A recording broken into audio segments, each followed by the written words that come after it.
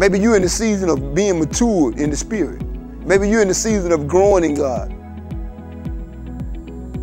And maybe you're in a dry season. But still, that don't make you throw the towel in and thank God is against you. Or, a lot of times people walk around and think, oh, well, the Lord must be punishing me.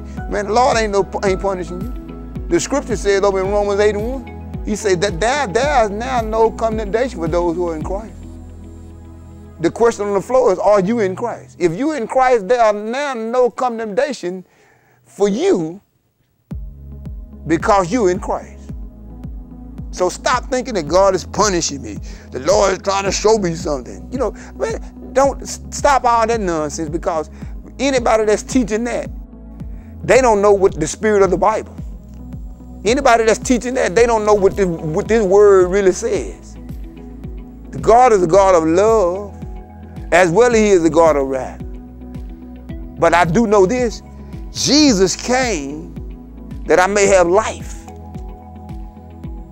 And Jesus came that I may have life, and life more abundantly. I don't think the Lord is trying to punish me, because Jesus stood in my stead. What I'm to do now is to trust and to believe that the Holy Ghost is going to live through me to live a life that's pleasing to God. That's what I'm to do. That's what you're to do. You're to live a life that's acceptable before God. And if that's your desire, then you don't have to walk around wondering if the Lord punish you. But you got to understand that, you may be in a season where the Lord is stretching you and he's growing your faith. One of the ways he accomplished that is having us watch for his response. See, a lot of times people can't even see the hand of God. I say one of the ways that we can know that God is growing us and the Lord is stressing our faith and making us mature in him, because what he would do, he would bring us to the point that we'll be able to learn how to watch his response. What are you saying, Ricky? What I'm saying is, when you ask the Lord for something, it may not happen exactly what you want it to happen. It may not happen in the time that you want it to happen. But I'm telling you, he will unfold and you'll see the hand of God in your life, and you'll be saying, man, the Lord answered my prayer. Because sometimes there's steps and there's things need to go on and they need to happen before it come to pass. But a lot of times we don't see the response of God. A lot of times we don't see the hand of God. A lot of times we don't see the move of the Holy Ghost.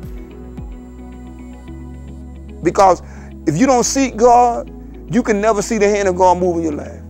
You can never see your prayers being answered. You can never see yourself growing and maturing in God if you think it's always going to be a quick fix or right now. I'm not saying that God can't move right now and make things happen for you right now. But the majority of the time, it takes time and it takes a process, and you got to walk in obedience and you will see our process unfold in your life.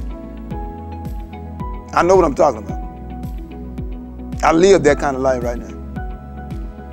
So maybe you're in a season that God is growing you, and maybe you need to wait on his response and watch him closely as he moves in your life.